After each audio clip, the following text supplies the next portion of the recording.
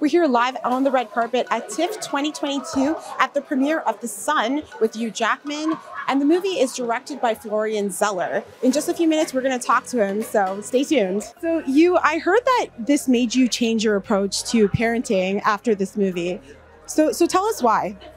Well, the movie itself, I think, starts a lot of conversations it has around my dinner table with my kids who have seen the movie. They're 17 and 22. And I think for me, it has made me feel it's okay to be vulnerable, to not know, to even share your own anxieties with kids. And I think prior to that, maybe I was a little more feeling that would be a burden for them, that they would probably want to feel confidence in their parent and strength, but actually honesty and vulnerability is probably more relieving for them because it tells them that they can share their vulnerabilities, their mental health struggles, whatever they are. And so, yeah, and I think it's changed me in a good way. I have to ask you one question. My show is an inspirational show, and I created my platform to inspire.